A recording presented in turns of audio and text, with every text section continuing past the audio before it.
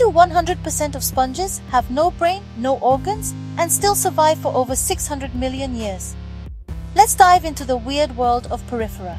Porifera, or sponges, are the ultimate survivors. They've been around since before dinosaurs even existed. Think of them as living water filters. Each sponge pumps thousands of liters of water every day, trapping tiny bits of food from the sea. But here's the wild part. Sponges have no brains, no digestive system, and no organs at all. They're basically super organized blobs of cells. Still, they can regenerate lost parts. Cut a sponge in half, and both pieces can grow back.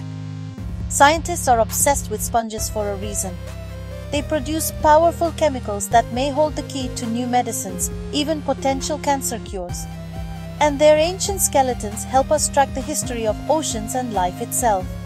So next time you see a sponge, remember, it's not just a bathroom accessory. It's a living fossil, a medical mystery, and one of nature's greatest survivors.